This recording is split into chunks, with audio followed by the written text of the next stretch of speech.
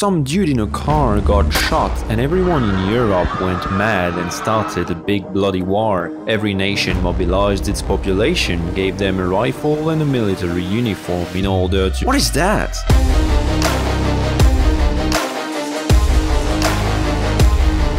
Well, so the question is, what's wrong with France and these uniforms? I mean, they do look fancy, but it seems like they are missing the whole point of committing war crimes in trenches for no reason. So, why?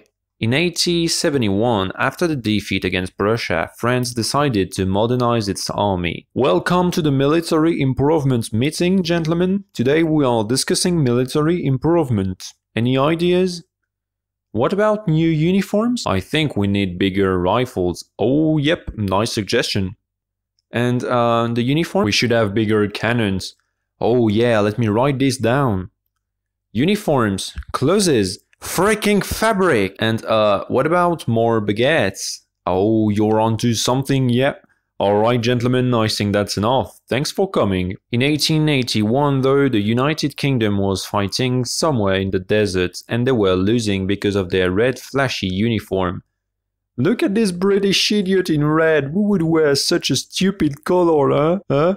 Because of this and until 1912, many new designs are tested, but they are all declined. In 1915, camouflage is even suggested. Camouflage? What would we need a camouflage? No, but seriously, how come they refused all of this? There must be a reason, right?